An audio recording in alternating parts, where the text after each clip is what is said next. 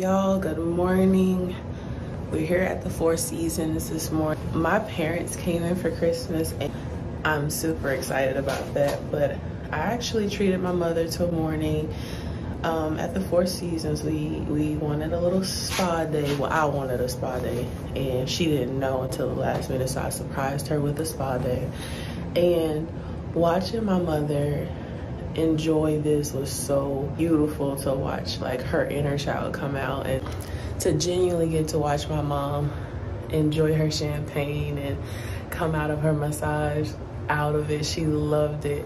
I had a great massage. We just had a really good time today, and I wanted to come in the sauna, really kind of open my pores and just decompress, just relax. Like today was so beautiful. It's a wonderful feeling to be able to do this for my mom. So I just wanted to come on here and, you know, just share this moment of gratitude, of happiness.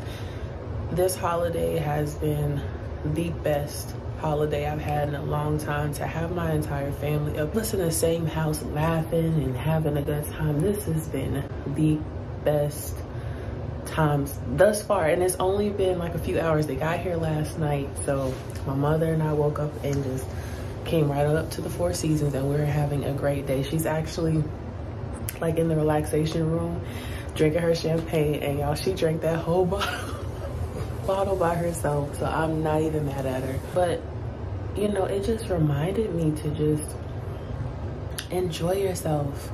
You know, we work so hard at, you know, at these jobs for other people, and we work so hard to provide the life that we want for our families.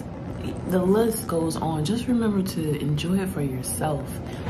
Going into 2023, I am adamant about slowing down and doing more of this for Chelsea. And I wish that for everyone. I wish that for everyone. I wish the luxury of that soft, slow, enjoyable life for people. I'm unsubscribing to the grind culture. I'm unsubscribing to, you know, strong, independent Black woman. I don't want any of that. Don't attach any of that to me. I want to live this beautiful, soft life, and I will, and I am, and I've been very intentional about doing so lately. So I wish that for everyone moving forward. Let's be intentional about what we want. Be intentional about the life that you want for yourself. It's a Saturday morning, it's Christmas Eve, and I'm up here at the Four Seasons with my mother. She's drunk in the waiting room, and I love that for her. You know, I love it for her.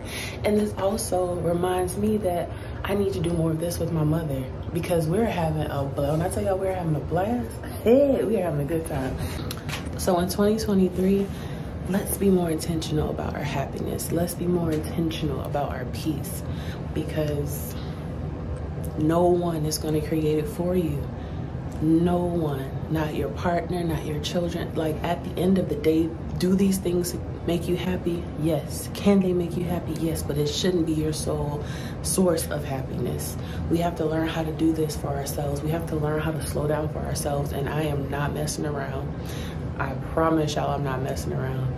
So from my family to yours, Merry Christmas, Happy Holiday, Happy Kwanzaa, all of it, everything. I wish y'all nothing but the best.